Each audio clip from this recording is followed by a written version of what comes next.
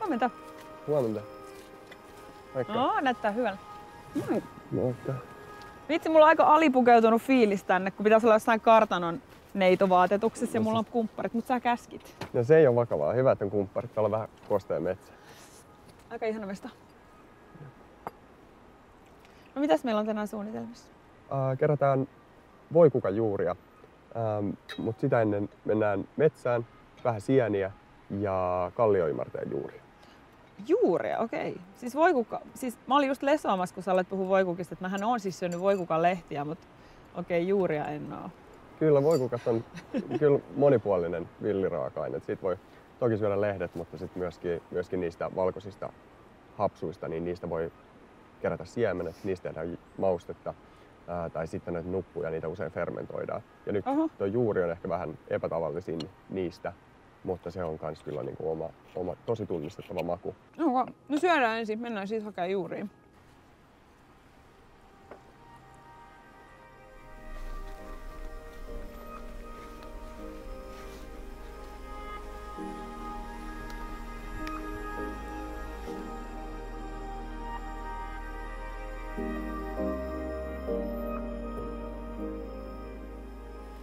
Kallioimare on Suomen luonnon lakritsi. Ei se maistu ihan samalta, mutta samantapaisia makuja.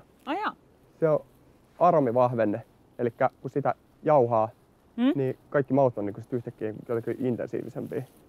Se niinku vahvistaa? Niin kuin glutamaatti, natriumglutamaatti. Kirosana. Kyllä, tää on niinku all natural. Onko se niinku saniaisen näköinen? Tässä on hyvä kallio. Tässä? Kasvaa aina kallioiden ja kivien päällä. Eikö tässä? On, jos siellä on pilkkuja alla. Miten se kerätään? Me kerätään siitä juuret. Se kannattaa etsiä tämmönen paikka, missä ei ole ihan älyttömästi näitä lehtiä, vaan että niitä on vähän siellä täällä. Juuri menee täällä kiven pintaa pitkin täällä sammaleen alla. Okay. Mennään yhtä lehteä pitkin tonne juureen. Joo. Ja sitten lähdetään menemään juurta pitkin tuolla sammaleen alla. Se on muuten tosi tukeva toi juuri. Sen tuntee tosi hyvin. Joo, sen tuntee, mutta se menee tosi herkästi poikki. Sen takia kannattaa kerätä tämmöisestä mestasta. Pikkusen irrotella niitä nöyhtiä siitä. Kuinka pitkä se on? Mä sain tällaisen. No, ne luikertelee täällä vaikka kuinka pitkästi. Varmaan puolen metriä. Lisää vaan, mä tuun täältä sua vastaan. Katsotaan. Jatkuu. Katsot, näin pitkä mä sain. Varovasti, ettei mene poikki. Muutama lehtikin tulee messiin. Ei tänne puolta metriä. No ei nyt ihan, mutta aika pitkä mato. Kyllä. Haluatko maistaa? Haluan.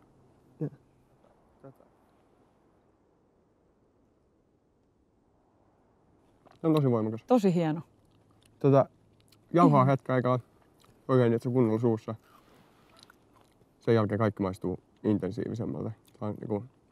Tarkoittaako se, että kun tätä syö yhtä aikaa jonkun muun kanssa vai?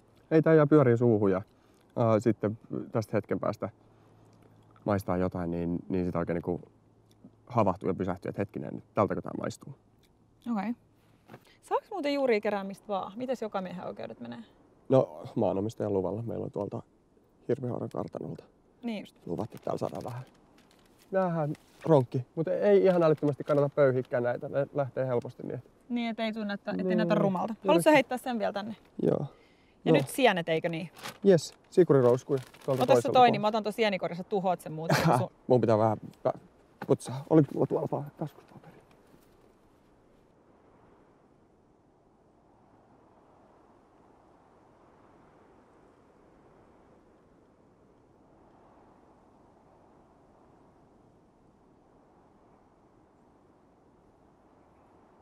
Suppilovahveroita joka paikassa. Varovasti, tää on tosi liukasta. Joo. Toivottavasti.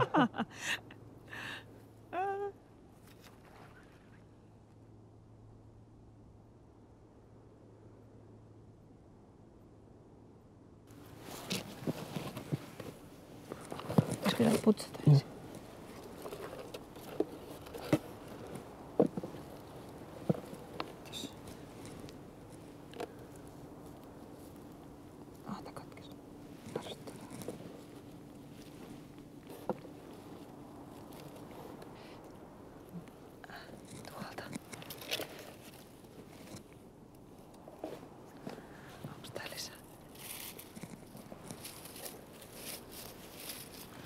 noisia.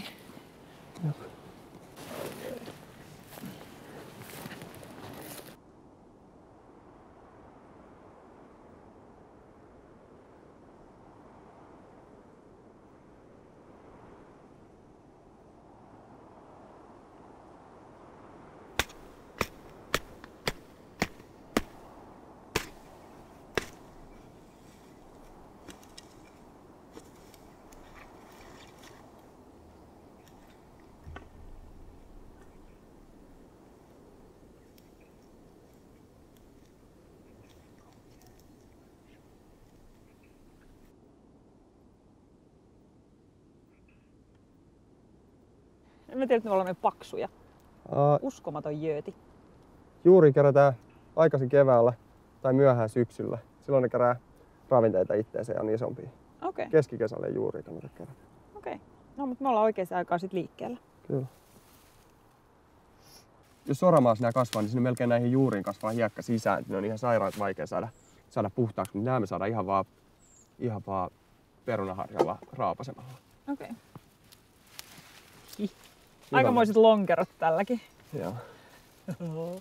Mutta melko hyvää. Multamaassa niin joskus on semmosia oikein paksuja ja vielä pidempiä. Okei. Mutta nämä on kyllä aika hyviä. Nyt mä taas katkaisin vähän tyhmästi. Saankohan mä seivattua tän? Kato, sain. Mutta ei ole niin helppo vaan pestä, kun se menee tolleen paloiksi.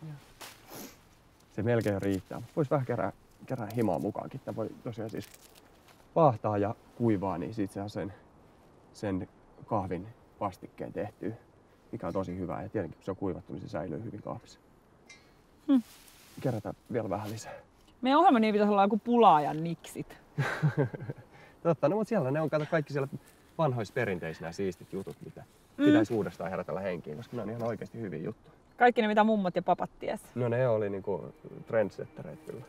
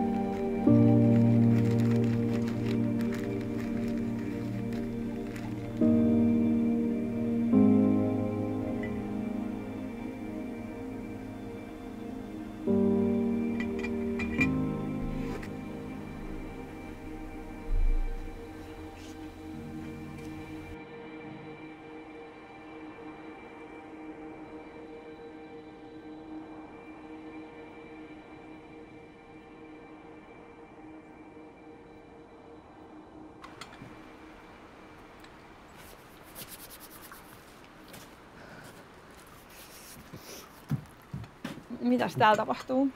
Täällä on justiinsa valmiina toi voikukkakahvi. Jäätyykö sulla kädet siellä? No, arvaa.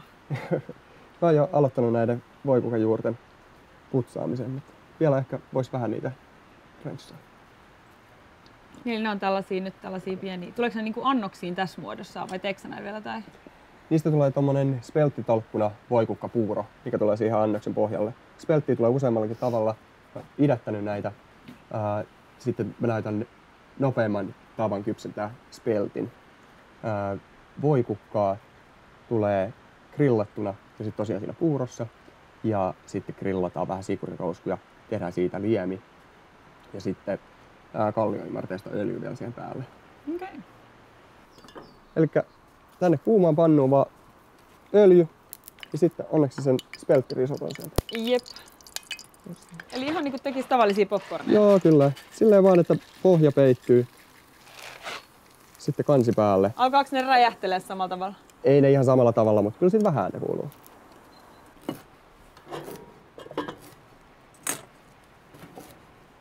Nämä on näin nopeasti valmiita. No niin, se ei kauan mennyt. Se 30 sekuntia oli varmaan ihan sopiva arvio. No korkeintaan minuutti. Ja siivillä läpi ja sitten paperille kuivumaan. Näin kun fritataan, niin katsi aina laittaa paperin päälle kamat, niin siitä se liikaöljy imeytyy tuohon paperiin. Jos se öljy jää siihen tuotteeseen, niin sitten se jää ihan niin kuin vettymään. Niin. Pitää vähän pyöritellä, vähän kuumia, mutta pitää pyöritellä käsiä. Ja jos paperi rupeaa vettyä, niin vaihtaa vielä toiselle kuivalle paperille. Okei. Maista ihmeessä. Ne on ihan sairaan hyvin. Terveyspopcornit. Onko nämä nyt niitä? Ihan sairaan hyviä. Mä laittaisin näitä niinku kasviskeiton päälle sillä, että saisi vähän niinku rapeutta. No tää on niinku 30 sekunnin komponentti. Ja mä sanoisin, että mikä tahansa annos, niin on näillä kyllä parempi. Ihana. Sitten sikurirouskuliemi tulemaan veteen. Kuivattua sikurirouskua, kallioimaretta ja suolaa. Okay. Keitellään ja maistellaan, että koska se on valmis. Selvä.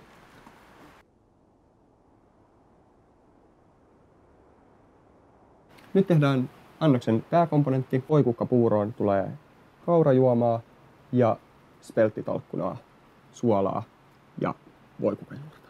Okei. Kypsennetään voikukanjuuret tuossa kaurajuomassa ja sitten blendataan se tasaiseksi ja otetaan kiinni tuolla talkkunalla. Selvä. Se menee sifonin kautta, sitten lautaselle tulee semmoinen oikein kuohkea.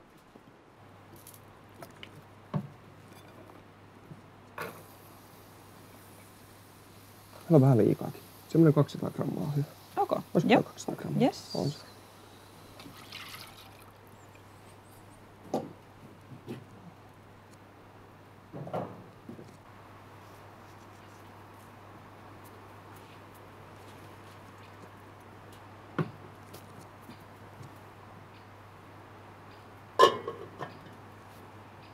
Se tulee nopeasti, se ei kestä 10-15 minuuttia noilla voikukanjuurilla kypsyä. Okay. Niin laitetaan noi sikurirouskut tänne grilliin. Ne menee niin herkästi rikki, että mä en uskalla laittaa nyt suoraan grilliin. Laitetaan tonne, pieni suola ja sitten maustetaan niitäkin tuolla kallioimarteella. Eli sä voit laittaa sieltä joku semmonen puoli ruokalusikallista tuohon taas. No täällä on vielä tätä. Olisiko tää hyvä? Tänne vaan. Joo, sinne vaan tasaisesti. Joo. Ja sitten samalla voidaan heittää ne voikukanjuuret tuonne grilliin. Tällaiseen kokonaisina? Joo, kyllä. Otetaanko ne kaikki? Grillataan kaikki, katsotaan. Laitaanko mennä tänne tasolle? Joo. Tänne ylös? Ei, kun laitat suoraan vaan lähelle. Tähän näin? Joo, ne saattaa hyvin väriä. Okei, noniin. Yes. Kohta saadaan muuten sadetta niskaan. Näköjään. Itse asiassa just nyt. Noniin, ei muuta kuin grilli alas. Me juuri me itse asiassa vaihdetaan toi tonne keittolevylle, kun Joo. siitä ei voi laittaa se sulaa se nappi siitä, jos se... Joo. Varas se voi olla kuumaa. No ei se ole niin kuuma, kyllä mä saan tän. No niin, nosta sillä puolella. Hyvä. Ja sit nää piiloo sateelta. Joo, ja tohon ei sitten kosketa tohon kahvaan ilman vatalappuja. Muistan. Hyvä. Ja nyt puuro valmiiksi, eiks niin? Kyllä, joo. Se on toi kaurajuoma tossa vähän leikannut, mutta se ei haittaa yhtään mitään. Me laitetaan tonne takas blendataan tasaiseksi takaisin kattilaan ja sitten isketään siihen toi spelttitalkkuna sekaan. Okei. Kiinnostavaa nähdä, että puuron voi tehdä näinkin. Mä teen vähän eri taktiikalla. Saanas muuta.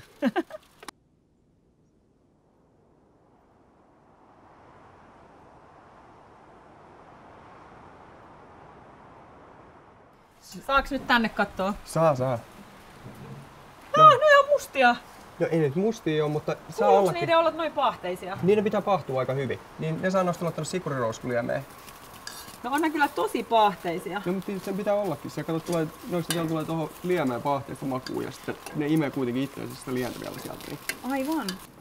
Rupee sataan taas, niin mennään sisälle syömään. Ihanaa. Kiitos. Sä voit itse asiassa vaikka mennä sinne laittaa meillä on kaikki komponentit valmiina, mä voin laittaa tästä loppuun. Mahtavaa. Hyvä. Mä tuon ruuat sisään. Nähdään pian.